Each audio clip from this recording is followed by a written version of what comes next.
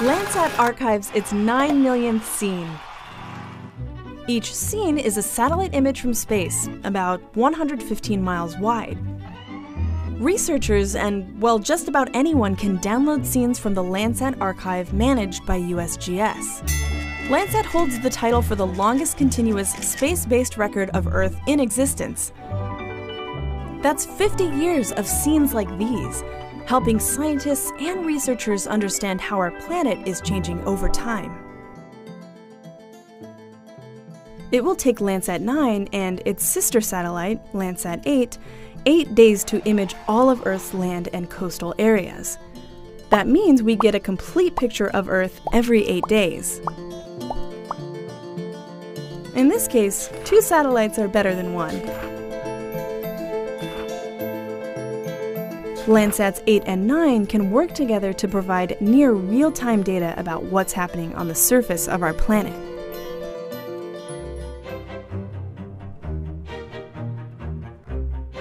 Landsat collects images of each of our planet's 7 continents. Farms, forests, waterways, glaciers, urban areas, Landsat sees it all. Remember, you can't manage what you can't measure. Whether it's deforestation in the Amazon, or ice loss in Antarctica, or urban sprawl in Shanghai.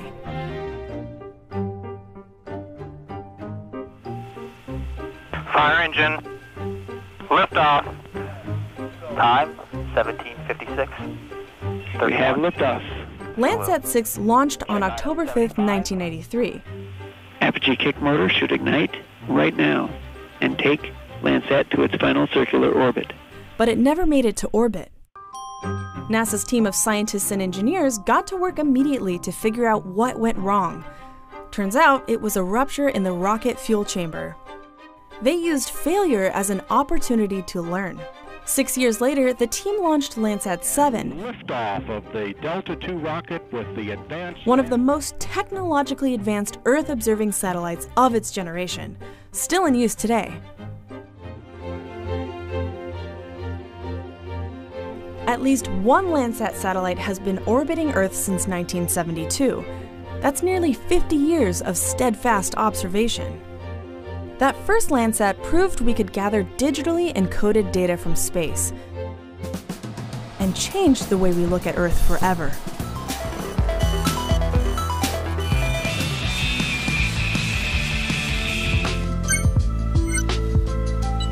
Never-before-seen snapshots of land resources and the environment would be key for critical decision-making decades into the future.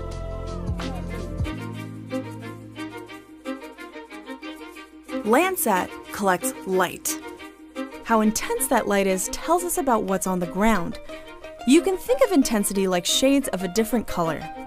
Landsat 9, the newest satellite to join the Landsat fleet, sees 16,384 shades. That's 4 times the depth of color of the previous Landsat, meaning we'll be able to see more detail in darker spots like coastal waters and dense forests.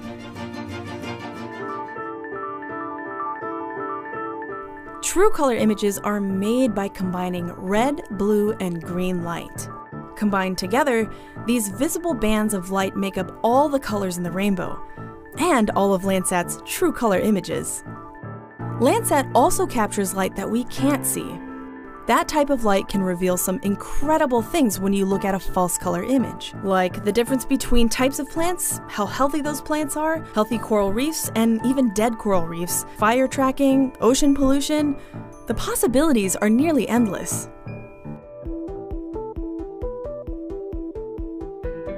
There are 2 instruments aboard Landsat 9. OLI-2 is all about light. Once in orbit, OLI-2 collects sunlight reflected off Earth's surface. The light passes through a set of filters to separate out 9 specific wavelength bands, in visible and infrared frequencies. Each band provides different pieces of information about what is down on the surface. The second instrument aboard Landsat 9, called TIRS-2, collects thermal infrared wavelengths, or temperature signatures emitted by the Earth itself.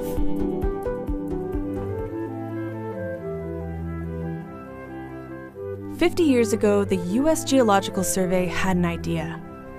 Satellites orbiting Earth that could help us monitor our natural resources. Today, the Landsat program is jointly managed by NASA and the USGS, providing an unparalleled record of Earth's changing landscapes for the benefit of all. 50 years of satellites. 50 years of life-changing data. One legacy continued with Landsat 9.